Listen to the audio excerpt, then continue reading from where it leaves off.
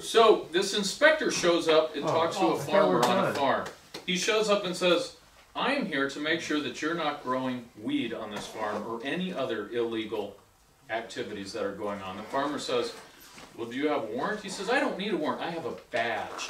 And with my badge, I'm allowed to go wherever I want. The farmer says, well, if I were you, I wouldn't go over into that field over there. He said, you're not listening.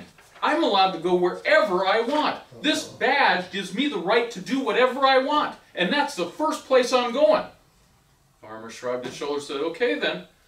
So the inspector went running off over there, and about 10 minutes later, he's screaming and running back, and his hat's falling off. He's throwing off his overcoat, and there's this bull that's chasing him. He's about ready to catch him and gore him.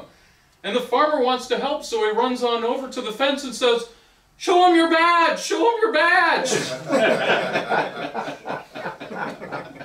Pretty smart farmer.